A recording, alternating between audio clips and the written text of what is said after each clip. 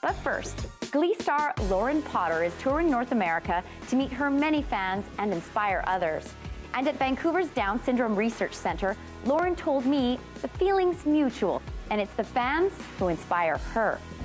The kids here today are going nuts for you. I know, and you know, I was in Winnipeg and I got mobbed. It's those fans that have made Lauren Potter one of Glee's breakout stars. I always look up to you. Thank you, Becky. Let's both not ever graduate. Where does this confidence you have come from? Most of it comes from my parents. It's no secret. You are Nicki Minaj's biggest fan. Minaj! Inside voice, Becky. Who is a colleague or a co-star of yours that you just really connect with? I really love Jane Lynch. Hi, Coach. Can I watch it with you? Jackson, you are out of uniform. She's awesome. She's down to earth. She's a sweet lady.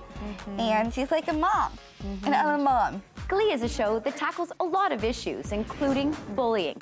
And that's something Lauren in real life also wants to put a stop to. And that's some crazy peanut butter stem cell sauce you cooked up on your island, Dr. Moreau. Why is it important for you to be involved in programs that are going to put an end to bullying? Because I don't want, you know, kids or adults to go through that. It hurts other people with words and actions.